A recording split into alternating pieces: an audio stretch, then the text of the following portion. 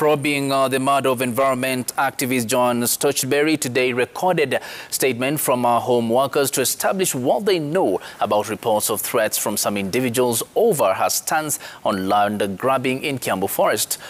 Now, sources closer to those involved in the investigation say detectives are studying a court case where Agro Park Limited had moved to court in 2018 to sue Kenya Forest Service and Joanna Stutchberry following claims that they had entrenched on a parcel of land gazetted as a wetland and which forms part of Kiambu Forest. In a witness statement, the late Stutchberry had indicated that she was the one who alerted the Kenya Forest Service officials after she noticed unlawful excavation on the said property and that the developers had grown cold feet after forest officials visited the area only to resume later and continued with the work which she opposed. A post-mortem exercise is expected to be conducted tomorrow.